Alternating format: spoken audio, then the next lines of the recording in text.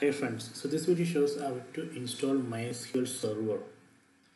So we can run this command yum install mysql-server. So you can see this command will install mysql server, then mysql common, then mysql client, MariaDB connectors. So these are the dependency packages. The total download size is 49 MB. Type Y and press enter. So now it's downloading packages.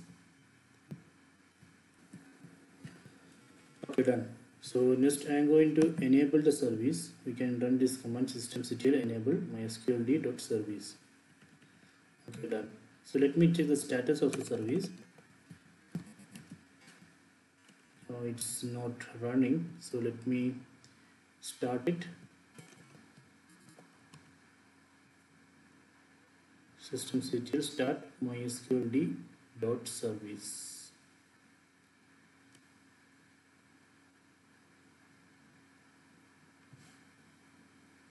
Okay, done. So now let me check the status again. See, now it's active and running.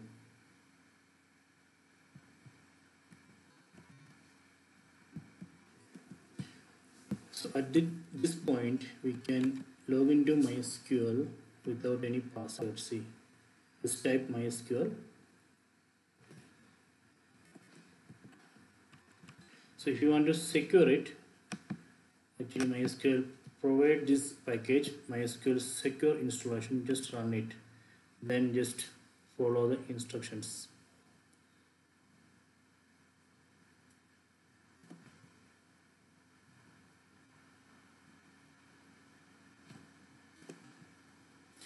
Here we can enter the password.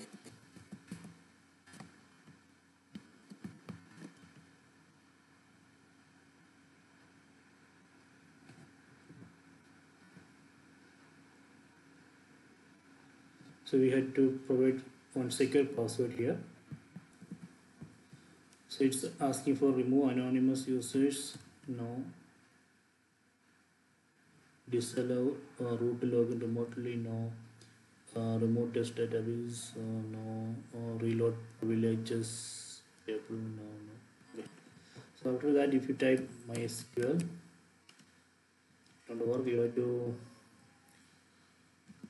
login like this root -p, then enter the password. See, it's working.